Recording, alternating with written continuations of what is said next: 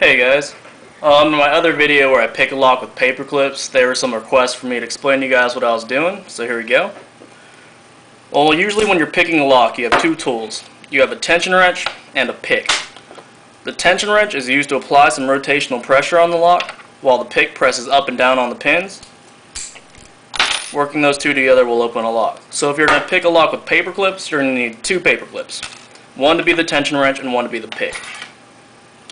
Now to make the tension wrench, you want to take your paper clip and just take out two of the bends in it. And that leaves you with something that looks just like this. Now the next step is to squeeze this part together so it just doubles back on itself. So using a pair of pliers, just squeeze it tight.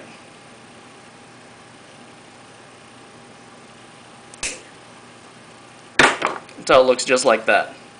Now, to make it more like the tension wrench, we're going to have to put a bend in it, like here, which is about 1 centimeter long. And so to do that, we will hold the tension wrench with one pair of pliers, and take another,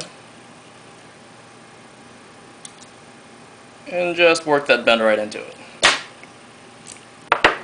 From here, you don't have to do this step, but it makes it easier. We're going to add some strength to the handle part of the tension wrench by taking a pair of pliers and just giving a couple good twists in it.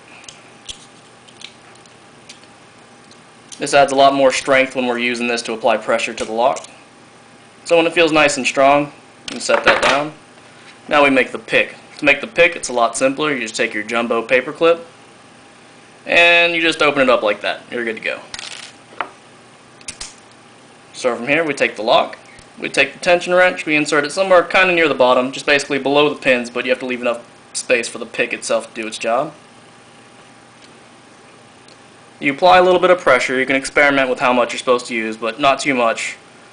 And then you take the pick, and since this is simple, we're just using paper clips. All you really have to do is jiggle it around, and the lock pops open just like that. We'll try it one more time.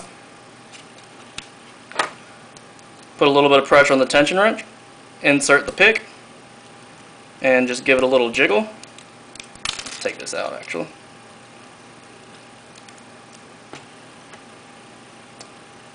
Wiggle it around, locks open. And that's how you pick a lock with a paper clip.